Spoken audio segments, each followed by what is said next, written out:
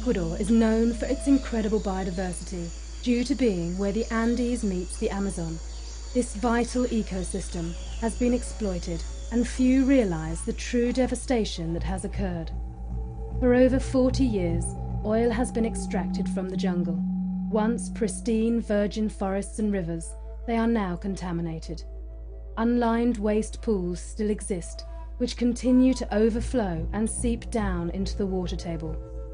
Between 1964 and 1992, Texaco spilled over 18.5 billion gallons of toxic waste into unlined pits. Most of these remain untouched, although there have been attempts of remediation using bacteria, but this has not shown completely successful results. A need for a more effective method was necessary. Queremos es que nos limpien estos pozos que han dejado de petróleo contaminado, que hace mucho daño tanto para uno como para los animales. Y contaminan los ríos también, porque aquí muy cerca hay un río y eso va contaminándose por dentro de la tierra. Por ejemplo, cuando está muy fuerte el sol, eso evapora, se apercibe. Si uno va pasando por ahí, apercibe. Y eso da mareos, da dolor de cabeza. También de las aguas salen manchas en el cuerpo, da unas comezones. Que ya sea el tiempo que hagan algo por los campesinos, lo que se dice, ya que nos han dejado contaminando nuestros terrenos. Sí. And we used this oyster mushroom in order to produce spawn to do bioremediation on this oil tank. Right here, this is the culprit, 500 gallons of diesel. After hearing about mycoremediation, the use of mushrooms to break down hydrocarbons, the question was whether or not this technique would work in this environment. Studies around the world have shown mycoremediation to be up to 95% effective, but never before had it been documented in the Amazon. So there was only one way to find out: to start trials here in the Ecuadorian Amazon. A team of experts donated their time and energy to come down to Ecuador to implement these trials, to discover with scientific testing if this method of remediation could truly help with the cleanup of the contaminated sites. The team soon got to work, sorting out the logistics. First, they went to look at a number of sites to discover which would be the best place for the trials. Right next to the water.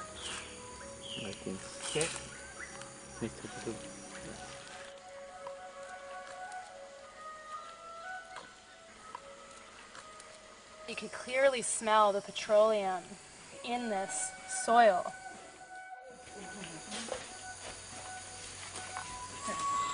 After discussing the ideal location, the team got to work, unloading the 300 kilos of mycelium that would be used in the trials and building the necessary infrastructure. Half of the burlap bags were pasteurized with a weak hydrogen peroxide solution to see if this would help and give our mushrooms a better start without the competition from other fungi and bacteria. The bags were fully rinsed and left to drain. This looks like it's perfect for our needs for remediation. Fungi will grow on this, and it's a great mixture of sawdust and more bigger pieces like this. It can also be great mulch to put over the installation so that we can just keep it from the sun, and it's good substrate, good food for the mycelium, and there's abundance of it here, so we'll be able to use it for our purposes for the site.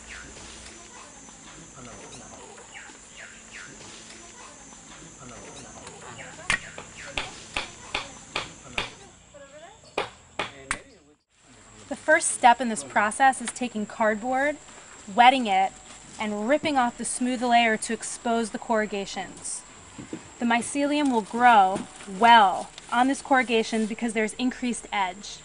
And where there's edge, there's diversity of habitat, from moisture to humidity. We add the inoculated sawdust onto this moist cardboard, and then fold it, creating a microclimate for the mycelium to grow. Then we add about 10 of these myceliated cardboard packages into this burlap bag that's been inoculated with sawdust growing mycelium. There's also straw, wood chips, and sawdust that has not been inoculated in this bag. We take these little packages and put them deep within the burlap bag so that the mycelium can grow from the very fine material, like the sawdust and the cardboard, onto something more dense, like this dense piece of wood. The bags and the substrate within the bags are wet because the mycelium typically like a moist environment to grow. And we're doing a high spawn inoculation rate because this is a low-tech method of inoculating mushrooms onto substrate. Usually it's done in a lab with high intensive heat, beat, and treat methods to sterilize the media. But we are passively pasteurizing the media in order to eliminate competing bacteria and fungi. And we're putting 8 kilograms of mycelium in each one of these bags, along with about 10 of these little packages of mycelium. So hopefully the mycelium will really take root in this bag and grow to colonize the whole bag, producing enzymes as they break down the substrate, the straw, and the sawdust. And those exudates, or those exoenzymes, will wash down into the soil, breaking apart the hydrocarbon molecule.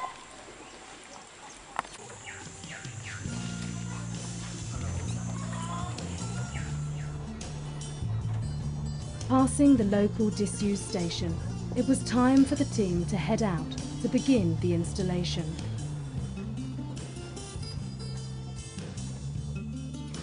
Well, we just got out to the site checking out this pool, and this has been this way for 30 years, where this oil has been dumped into this pool here, and there's a channel that leads off so that when there's heavy rain, the water will flow into that channel and then the river will take it down. So you look at it and there's vegetation, it looks like dark earth, but then poking at it and getting a chance to see what's there is there's clearly crude oil underneath the ground, just a couple inches, and water. So you know that the water underneath the ground is just channeling it over to this channel, and that the oil has just stayed here for 30 years. So it's definitely toxic to wildlife, it's toxic to the people that depend on this part of the jungle, and there's techniques that we've discovered and that others have worked with for a long time that could metabolize this oil and this crude and break it down before it reaches the river. Well, I'm kind of shocked to find something in the middle of the jungle. It's it's so industrial in character. It isn't a natural pool of any kind. I think I'm pretty shocked to see a site with like solid tar and product and continual sheen pouring out just sitting here. Have you ever seen a site like this? No, never. Never. It's terrible. If I were looking at this same site in the United States somewhere, there would be hazmat crews out here, and they'd be spending millions of dollars.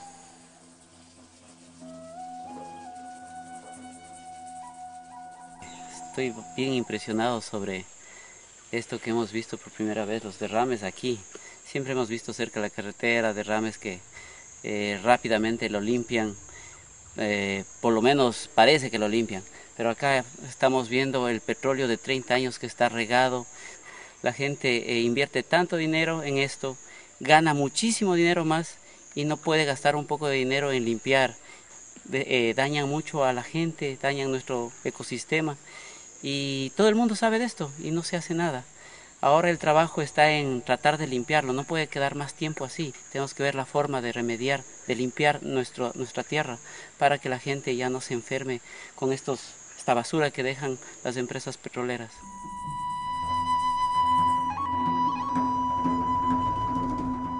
En el Ecuador es muy típico ver los derrames de petróleo. Es necesario hacer algo y es por eso que hemos puesto los hongos en manos para el control de este tipo de contaminación. Creo que es compromiso de todos nosotros como ecuatorianos, uniéndonos con manos extranjeras, hacer algo, ya que muchas empresas irresponsablemente dejaron derramado el petróleo. Es tiempo de actuar. We've taken burlap bags that are filled with sawdust, straw, and wood chips, which is an excellent food source substrate for the mushrooms to grow on. We've made 3 plots that we've surrounded by other burlap bags. On top of the 9 burlap bags that we placed, we filled 9 other burlap bags with contaminated petroleum from this site here. We dug back some of the vegetation, and there's visibly, and you can smell the oil that is near the surface and deep, deep below the levels here in these pools. So we have these burlap bags that are filled with the oily, contaminated soil, and what we'll do tomorrow is we'll take the burlap bags that have sawdust and straw and wood chips that have been inoculated with mushrooms, and we'll add that on top of this contaminated, oily product that's in these burlap bags. The intention is to see if the enzymes that the mushrooms produce as they break down the substrate, the sawdust and the straw and the wood chips, if those enzymes will also be capable of breaking down the petroleum hydrocarbons that is here in this unlined pit, this pool that's filled with oil here in the jungle. We have this oily soil that we've pulled up from the pool, and these soil samples will be sent on ice to the lab in Quito, and we should have results with what our baseline testing is within the week.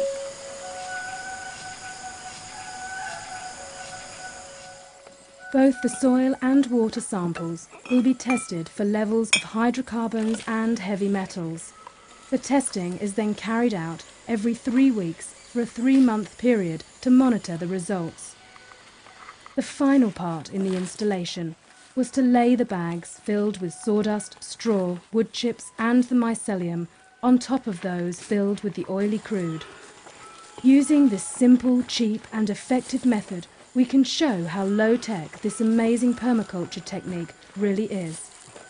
Creating a runway, we hoped the additional mycelium could then run towards the pool. Finally, the test site was covered with straw and a shade cloth to help keep the moisture in.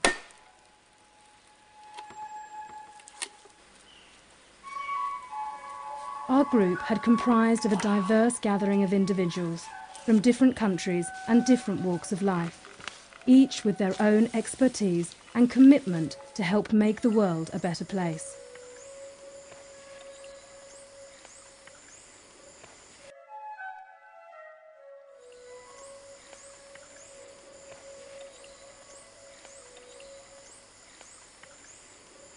So it's been 3 days since we installed, and the bags are still wet and moist, and mycelium is starting to run and form in the bags and even on the burlap sacks, like from the mycelium that's inoculated just in the sawdust, and the packets look good.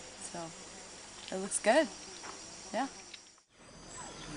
In these boxes, we put the crude that we extracted from the site, with a mixture of substrate and packages of mycelium, and we added more sawdust and straw to the top to keep the moisture in.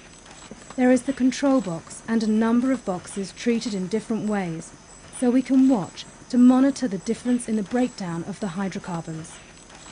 Once the remediation is complete, the mushrooms will be composted and hardwood trees will be grown. These trees will then absorb the remaining heavy metals in their growth. This is our contained experiment that we'll be monitoring weekly. It's covered to keep rain and wildlife out, and it will be watered once a week and checked on. Pictures will be taken, and we'll be able to view how the mycelium is growing and also smell once the odor of petroleum is gone. Chevron Texaco carved roughly 1,000 open-air waste pits in the jungle. Most still remain. Apart from these pits, there is the constant threat of new oil spills from old broken pipelines. We must look to the solutions of firstly replacing old infrastructure, using appropriate and efficient remediation techniques, and training locals to become emergency remediation crews. The aim of this project is to teach the locals not only about remediation, but also how they can grow edible and medicinal mushrooms for their own use and for sale. Courses will be regularly held, and if you are interested in finding out more, please visit our website, amazonmycorenewal.org. This trial has been the initial seed, but will show that we do not need to use chemicals or expensive techniques. We have the natural tools to start cleaning up this beautiful planet where we reside.